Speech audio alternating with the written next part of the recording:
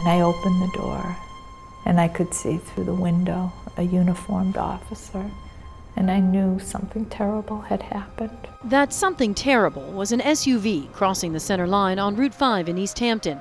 It slammed into the motorcycle carrying Iris McGrath's ex-husband and daughter. Ed was 62, Brittany had just turned 29. Was she scared? Like, did she know? Did she see the car coming?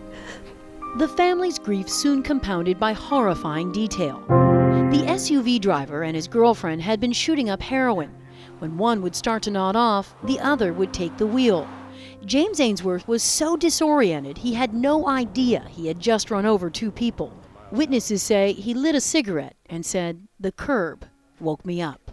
I don't even know how to imagine it. To know that you're both nodding out behind the wheel and nowhere in your diseased brain can you think, God, we should probably pull over. 911, this is Dakota. What's your emergency? He's in traffic, but he's out. He's totally out. People are banging on the window. He's gonna hit that barrier.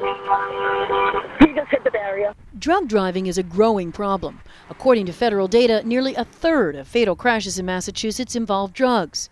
Drug driving citations have jumped nearly 225%. A lot of times police officers on the street feel like they're spinning the tires. Walpole Chief John Carmichael says police don't have the tools they need. The state doesn't have an approved roadside drug test, and if a suspected drunk driver refuses a breathalyzer, they automatically lose their license for 6 months. But if a driver refuses a drug evaluation, there is no penalty. We're one of only 4 states to allow that to happen. Word spreads, people know. Are we prepared for what's to come down the road, so to speak? Well, probably not. Senator Jason Lewis is chair of the Special Senate Committee on Marijuana. It deserves more attention here in Massachusetts, frankly, from the legislature and from Governor Baker than it's getting right now.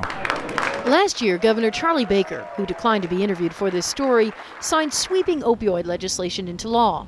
The focus was on addiction and recovery, while drug driving bills have stalled on Beacon Hill. Your rhetoric is just rhetoric.